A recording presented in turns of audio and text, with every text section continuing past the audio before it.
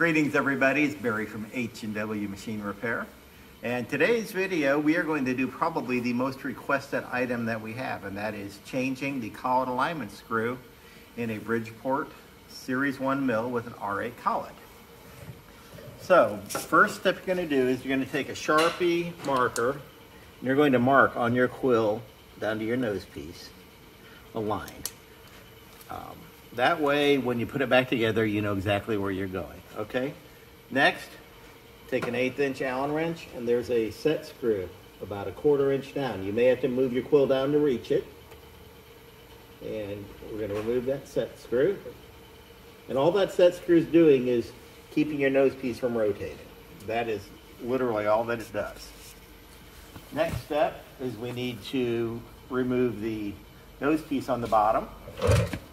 Grab my spanner wrench here. This is a standard right-hand thread.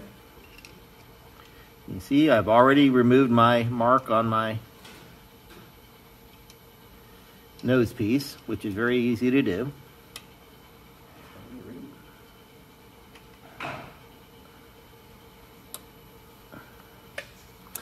that real quick. See if I can.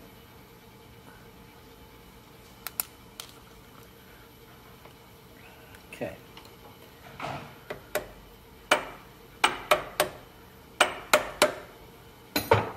Standard right-hand thread. So unthread that. Okay, you can take your nose piece off. Now this is a machine that we just had the head, we just rebuilt the head on, so obviously everything's coming off easy. It may not be quite as easy when you're doing your own. Okay, once you have this off, you're going to take your quill all the way up. And when you take that off, kind of keep your hand under here, just in case you have one of the very rare spindles that wants to fall.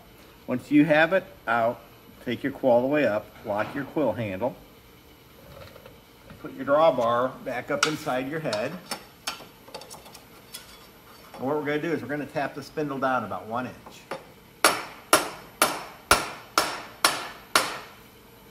And what we are attempting to do is get to where you can see your collet alignment key right there. Once you have that out, have it down, we're going to remove the special socket set screw and the collet alignment screw. So first, and they'll come out together as long as you get that set screw loose. Now I run into many of these that don't have either the set screw or the collet alignment screw in them at all. Okay, once you have them, you take them out. See, that's your special set screw right there.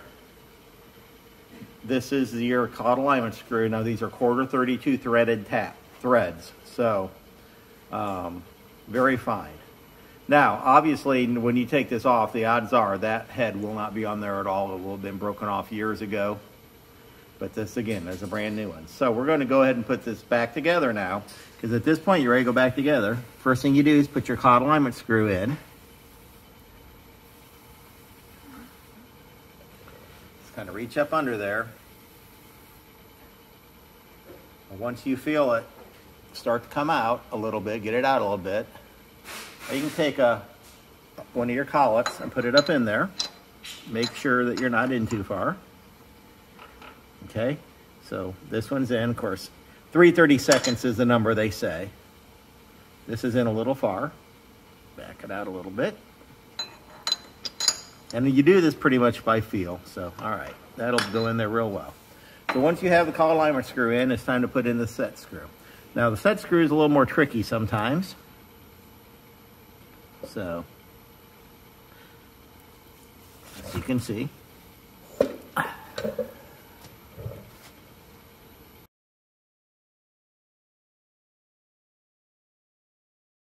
and once you get this going in, you're going to be very careful because it's easy to have your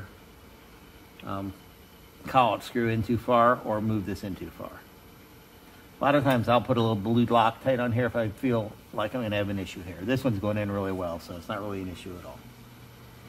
Okay, once you have it in, just one last time, put your collet back in there again, just to make sure. goes up okay. All right. Now, at this point, you're going to raise this up, lock your quill. We need to tap the spindle back up.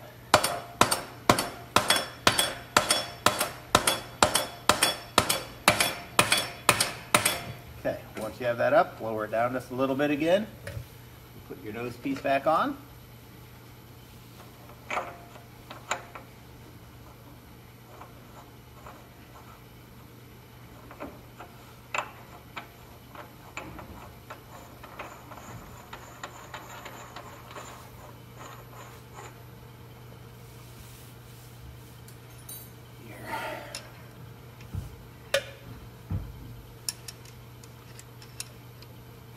And a wrench back on it again.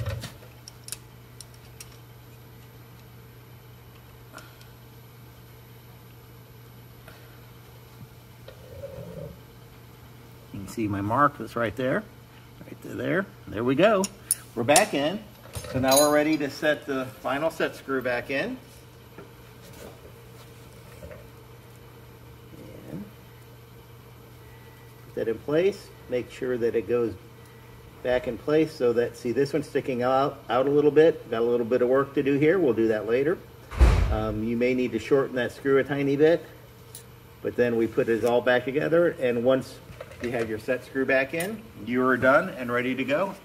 That's all there is to it. It's about a 10-15 minute job. So as always, thank you for watching, and please subscribe to our YouTube channel.